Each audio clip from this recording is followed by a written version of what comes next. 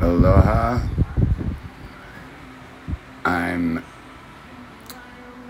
making this video for my C8 Corvette high wing spoiler.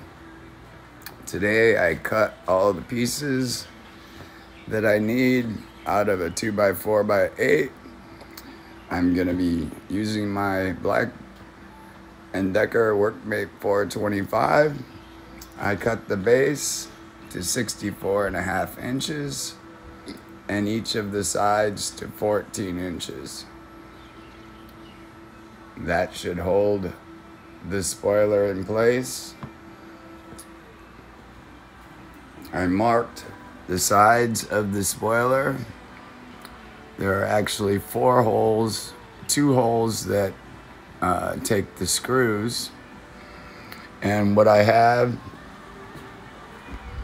is, once I drill the hole, I have these 1.5 inch screws that are the same diameter and thread.